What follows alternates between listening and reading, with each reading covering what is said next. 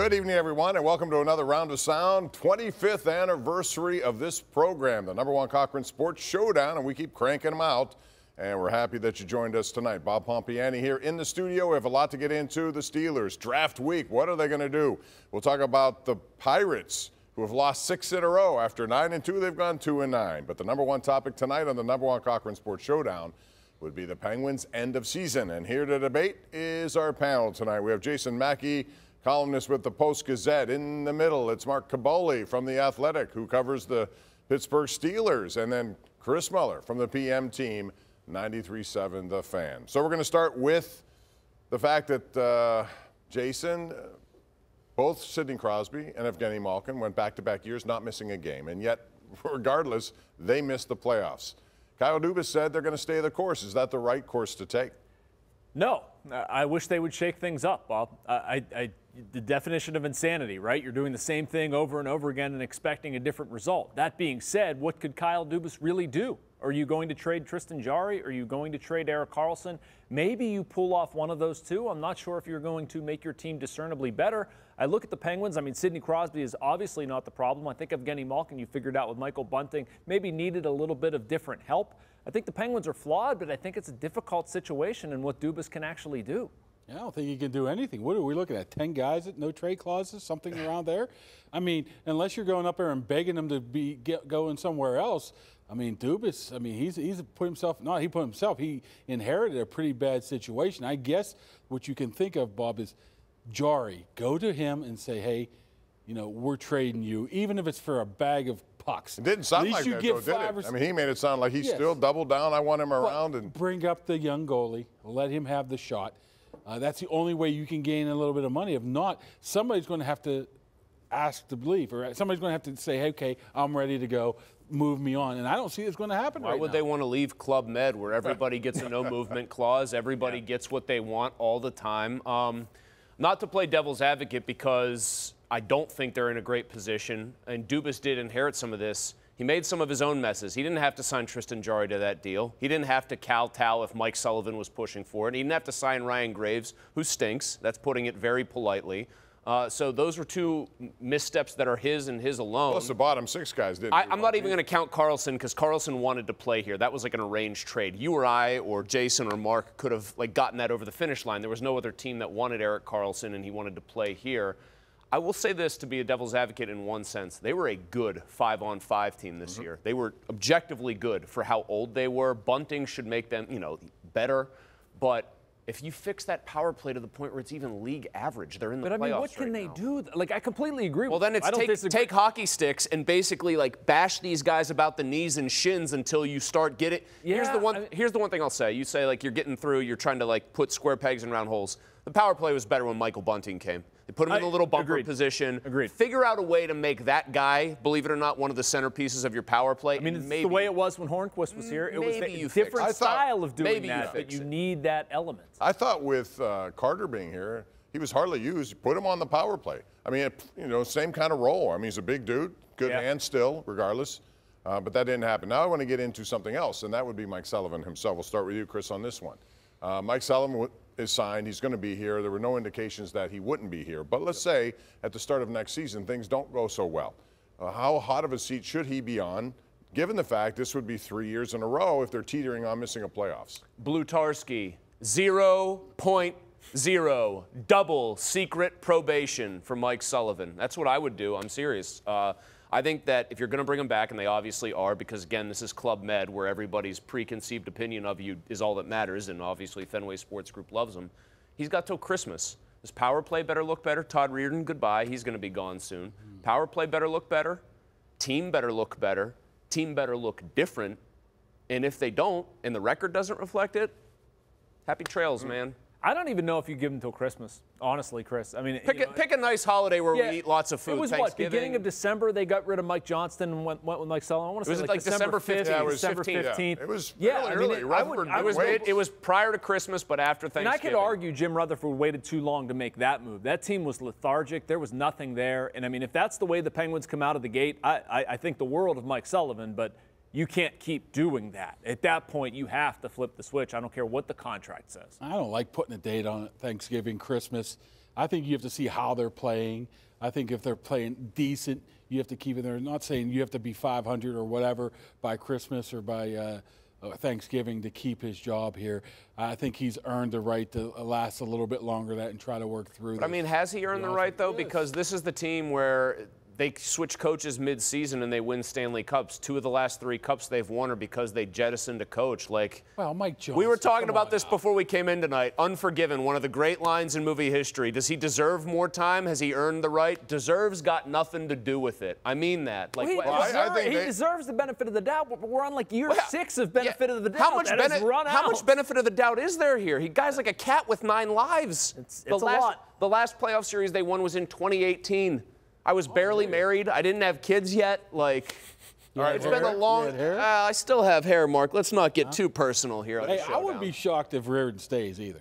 I think they'll make changes to their. Why? I think they're just going to stay. Honestly, I think they have to. That would be lunacy it's if not they going were to to come keep from him. Sullivan. That's his guy, man. It ain't going to come from him. It's going to come from somebody above that. Yeah, something has to change. Something. Yeah, and they're going to change. If it's his guy, just like trick Mike and tell him like we sent Todd to a nice farm upstate. What do you want Reardon to do? Be honest with you.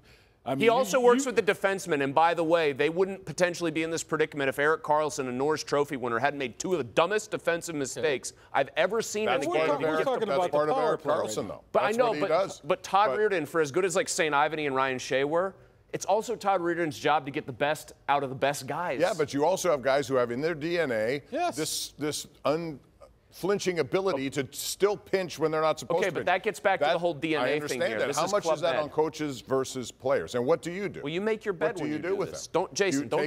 You play playing time away from them? Okay. Ice time gone? What did they do 15, 16, 17 when they're winning cups? They're holding players accountable. Hit them with the ice time. If you're not doing what you're supposed to do, if you're pinching Who are the Scott Wilsons, though, and Kuhnhackels and guys from that era? Okay, then that's another discussion. Let me get to another quick problem. They need to replenish more of that depth, which I think Dubas started doing. They started to do it at the end of the year. When guys got hurt, right? I agree with you turning things over to a younger crowd. No problem. Here's the problem. Does Mike Sullivan trust any of them? Because in 15, 16 especially, they were all Mike's guys from Wilkes-Barre, so he trusted them. That's a separate Well, I think he got a taste of what fair. some of these guys have now, and he should trust them moving. He has to at this point. We're going to take a break on that note, and we're going to switch over to the Steelers eventually. We'll get into the draft.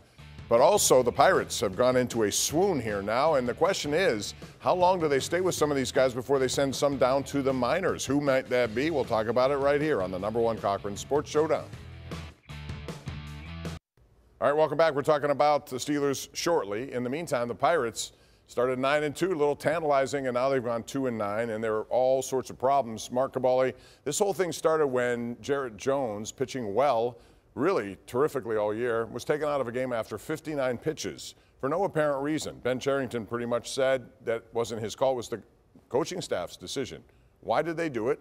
Was it the wrong move at the wrong time? Well, obviously it was the wrong move because they lost. I think Shelty is in love with that bullpen a little bit more than he probably should be right now, and that's probably where he was right at that point.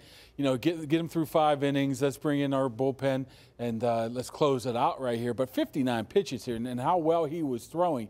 Even if he did have a blow-up inning, a 30-pitch inning, he's still within the range of, the 80s or something. And you're allowed to go out there and get the guy as well. I think if you put him on the hot seat and make him tell the truth, hindsight's 20/20, he would admit that he was wrong on that. It was not a good call. I didn't like it, Bob. I understand what they're trying to do with Jarrett Jones and his arm. Obviously, he means a great deal to the franchise. So does Paul Skeens. But come on, scoring situation. The guy's having this historically efficient start. 59 pitches, 50 strikes, no walks, 7 strikeouts, that 1 was hit a crazy allowed. thing, right? Let him keep going. And then you let him keep going 1 or 2 innings. Maybe you get it to the bullpen, get it across the finish line or whatever. After the game, here comes Shelty and says, you know what? We were going to shorten that start, but we didn't. We want to win the game. That's important to us. I also have to worry about this kid's arm, so we're going to have to pay, just so everybody understands. But, it's okay to do both. You can prioritize winning and the kid's arm. Yeah. Do you want to hear from the devil on this shoulder or the little angel on this shoulder? We'll start with the devil, because this is a good showdown show. Okay. Well, this will be like my multiple personalities debating. The devil says Ben Cherington can say it was coaching related. I don't have to believe that. And I actually say I don't believe it, thinking that they are trying to do the smart thing with these young arms. They are. Like, I don't even say that with malice or with anger towards them. I get what they're trying to do, throttling him maybe every 4th or 5th start. The angel now, so that's the devil. The devil is very persuasive, I think. The angel would say this: Jared Jones in an insanely small sample size, third time through the batting order, which would have been second time through for the first 2 hitters of the 6th, and then third time through starting with the third hitter. He's given up like an 860 OPS against. Like, teams figured him out late in games.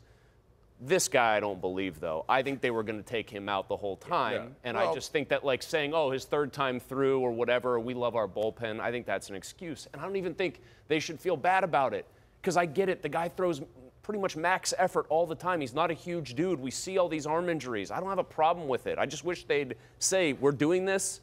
Yes, we know it frustrates people. It might even frustrate guys on that team. It probably does. But that's what we're doing. Well, that just strikes me with 50 pitches, or 59 and 50 for strikes. That just doesn't seem the time to do it. It was just too easy for him. All right, let's talk about who should be sent down, Jason, because it looks to everybody. Me like there are guys. All right, moving on. Next topic. Thank you. There are guys who legitimately should benefit from this, and I'll start with Henry Davis. I also want to include O'Neal Cruz in this, who's really struggling. He's the worst man in baseball when it comes to striking out. But Henry Davis hasn't done all that well. You have Grandal, who's coming back. He's through a rehab. What should happen with Henry Davis? Yeah, I mean, it's a tough situation right now. They're going to bring Yasmani Grandal back when he's ready, makes $2.5 million. The Pirates are obviously going to have him on the Major League roster. They're paying him. Right now, you're looking at Joey Bart or Henry Davis, or both, but they've said previously they're not going to carry 3 catchers. So at this point, I mean, I feel bad for Henry Davis, but he hasn't produced enough to stay on the roster. The other guy's been better. Henry's not hitting his weight right now. Defensively, it's been better than it was before, but at that, I'm probably sticking with Bart. And I'm not sending Cruz down.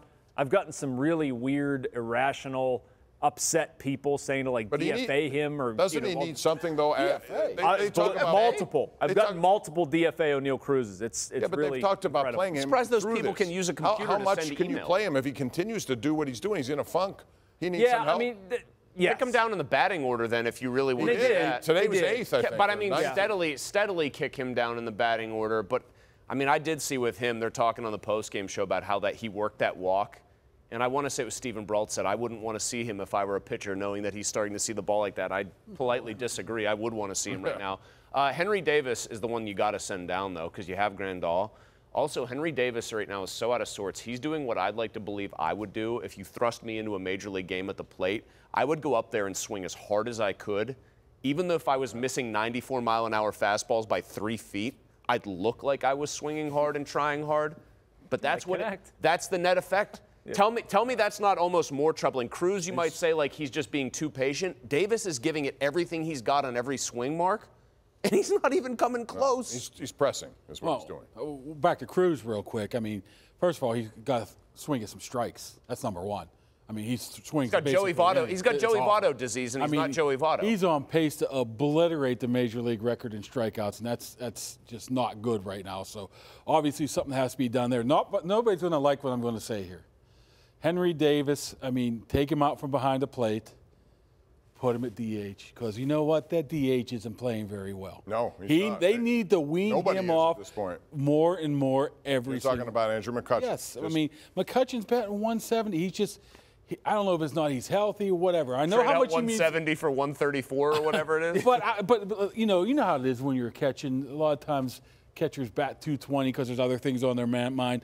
I would give him the opportunity to be the DH. Man, they got to wean him down, man. He just doesn't have it right now. I'm not sitting Kutch for a guy hitting 179. Well, whatever it is. One guy's 23 and one guy's 37. And one's the future, one isn't. So anyway, we got to go to a break. The Pirates have the Brewers coming into town for 4, and the Brewers are just beating up everyone in the division right now. When we come back, it's draft week. Who will the Steelers take with the 20th overall pick? We'll get into it next right here on the #1 Cochran Sports Showdown. Very interesting offseason for the Steelers so far. They have the draft this week. They'll choose 20 overall, 51 in the second round. Mark Kaboly, who will they take? Give me a position. You don't necessarily have to have a name for me, but give me a position that is #1 on your list. Offensive tackle, right tackle.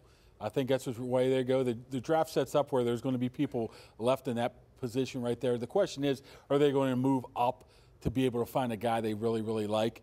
But I think everything points towards tackle right now. I mean, you can slide him in. I mean, even the Mims thing, Chris. You're looking at a guy that, okay, he only has 8 stars. Okay, you don't have to start him right away. Am I that branded as the Mims guy that you turned to me? That's fine. That's fine. I'll wear that. You're the anti-Dan Moore guy, so you can wean him off of there. I don't think I'm the only one, brother. I don't think Dan Moore is as bad as the PFF says he is. So I go offensive tackle, absolutely. I go tackle as well. I mean, Barton seems to be rising from Duke, but he is strictly a center. Otherwise, people would play him at left tackle. They need a center. I'm all about a couple of things: filling needs, but also understanding positional value. So here are the positions that matter: quarterback, if you don't have one; edge rusher, tackle, corner, and wideout. Those are like the big 5 anymore with the weight.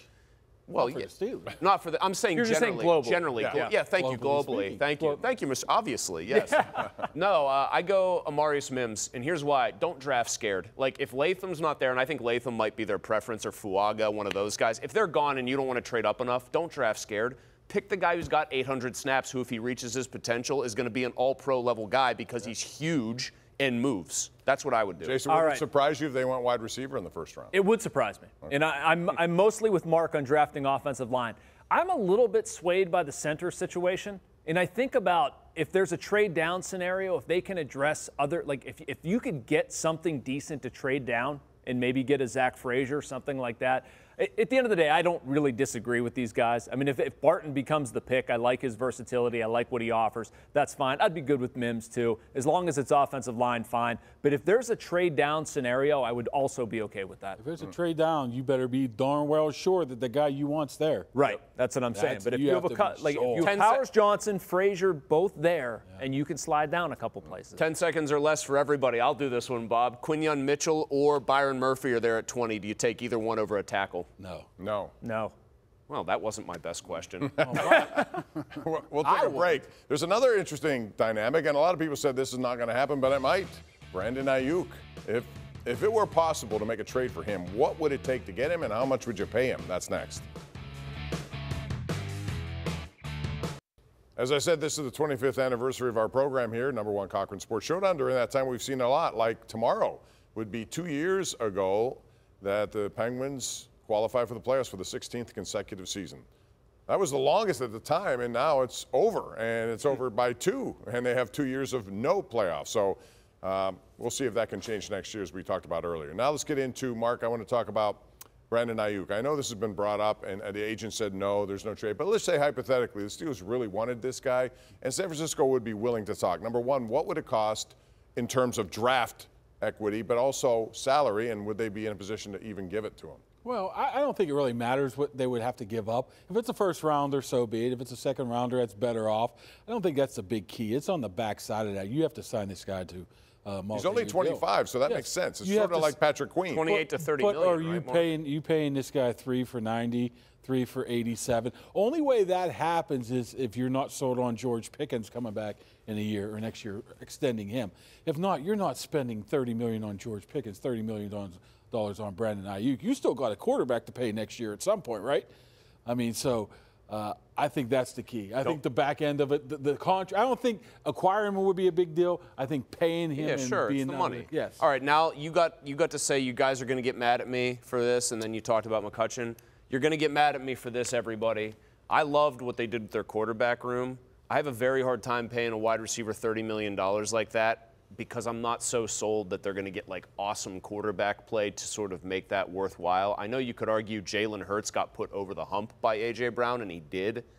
But that's a young guy too. Fields would have to be the starter from almost day one for me to feel better about it, and I still don't want to do it for the record. I don't think you're the bad guy with that, Chris. I mostly agree with you. I agree with Mark too with giving up whatever you would have to give up in the draft. I don't want to pay a receiver $30 million to complement George Pickens theoretically, especially in a wide receiver heavy draft. Would you pay Pickens $30 million eventually if it came to that? I'd want to see more.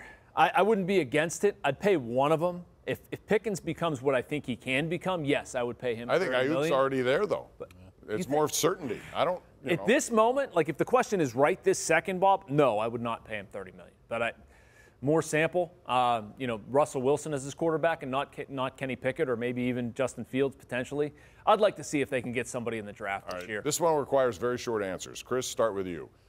Who will be the opening day quarterback and who will be the quarterback for the Pittsburgh Steelers at the end of the year? No. Oh, wait a minute. You want it longer than that. Russell Wilson, and Russell Wilson. Bold choice. Okay. I totally agree. I don't think Russell Wilson has a shot in HE double whatever of losing this job at all. Unless he gets hurt. Wait, I want to change my answer after hearing Mark now. No, I'm just kidding, Mark. I was busting your chops. Wilson and Wilson. I don't know if I don't. So you're giving no shot at No. Oh, no, I think Russell Wilson's retweeting off his stuff, so he I don't know if we can I would believe quickly him. say I think Fields has a real chance, but that would require Wilson playing poorly enough, and I have an odd feeling Wilson's going to look pretty good. Yeah, well, I would think so too, but Pro Bowl. Strange It's pretty things have hard to look happened. any worse than last year's guy, right? Listen, if I had told you that Kenny Pickett wouldn't be here after 2 years, you wouldn't have believed it. Most people wouldn't have. Strange things happen when it comes to quarterbacks. Meanwhile, nothing strange here. To earn a great nickname, you got to do things bigger and better, and that describes all 4 #1 Cochran Ford stores. They're called the Ford-tastic 4 because customers can enjoy 4 times the pricing power, 4 times the selection, 4 times the thrills. Plus, get limited time offers right now. The Ford-tastic 4 have it all for you. So visit any one of the 4 #1 Cochran Ford stores or shop online at Cochran.com. We'll be right back. It's been fun. We are done. Remember, by this time next week, we will know exactly what the Steelers did in their draft. We'll talk all about it. Our thanks to Chris Mueller, Mark Kaboly, and Jason Mackey tonight for being with us. And we thank you for watching 25th anniversary season of the #1 Cochran Sports Showdown. Have a great night. We'll see you again next Sunday night. Mark it down, 11:35, KDKA.